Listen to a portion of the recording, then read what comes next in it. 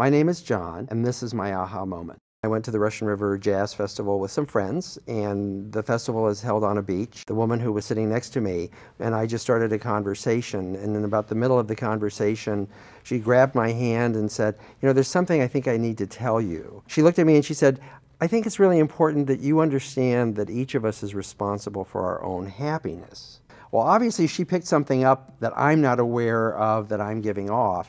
And so after the weekend was over, when I was by myself, and I started thinking about what she said, I realized that there probably were a lot of things that I was carrying with me. My aha moment was coming to the realization that for each of us, we have the responsibility and obligation to ourselves to define our own happiness based on the things that are most critical to our person, as opposed to the material things that surround us.